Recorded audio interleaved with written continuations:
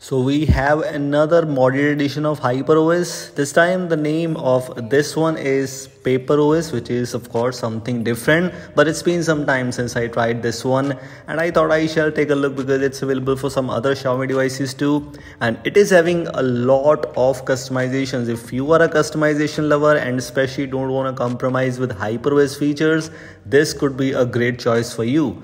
This is what I've installed on my device, and my device is Poco F5 based on HyperOS, based on the latest Android 14.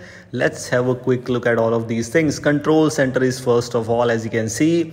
This is the UI which you have, although which is customizable. Some of the things which you can do, for example, you can customize header style. You can choose this AOSP style. So after applying any kind of these things, click on apply changes once and then the changes might be applied in case if it is not applied directly at that time.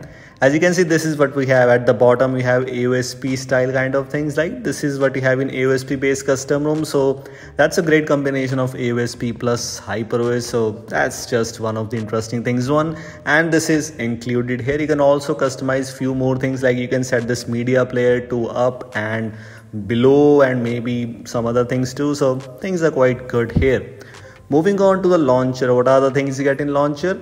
As expectedly, because we are talking about a very customizable options here, and we have this launcher which is having a lot of customizations, a lot of useful things for you, like the always show clock in the status bar. We also have the option for some animations, which is a very useful thing, especially for the low end devices, and also some other things like system navigation, etc. One thing keep in mind that what I found is there is no iOS style recents panel, which is not there by the way, and if you need this, I guess it might be there in other versions or maybe for other devices, but for this device iOS style recents are not there. Personally, I'm not a huge fan of iOS style recents though.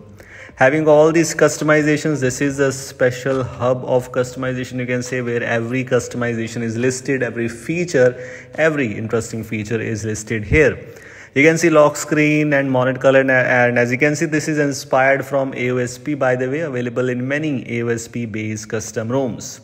The thing is, if you take a look at some of the customizations like settings about phone UI, that is customizable. So in this case, I just applied the stock about phone UI. This is the stock one. So if you don't need the modded about phone UI, you can change that. Also move on to these options. Let me show you again. If you choose this revenue UI, things will be changed. After applying any kind of things, click on the apply changes, then the changes will be applied instantly after restarting your system UI. Moving on to my device once again, this is the different about phone UI.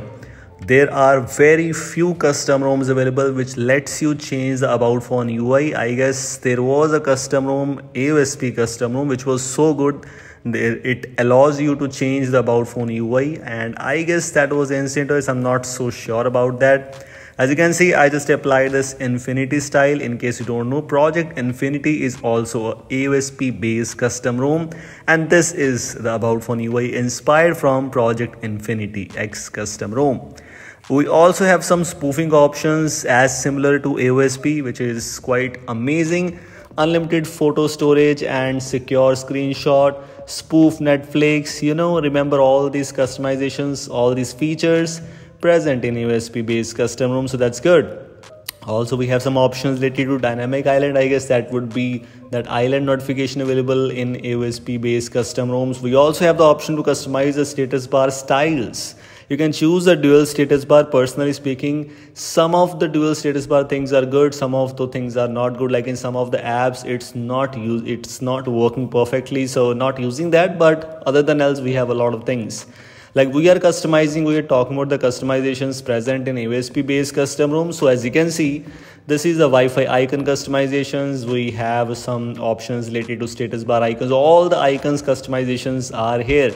And in case you never used modded editions of HyperOS, HyperOS modded editions basically always brings you some interesting things.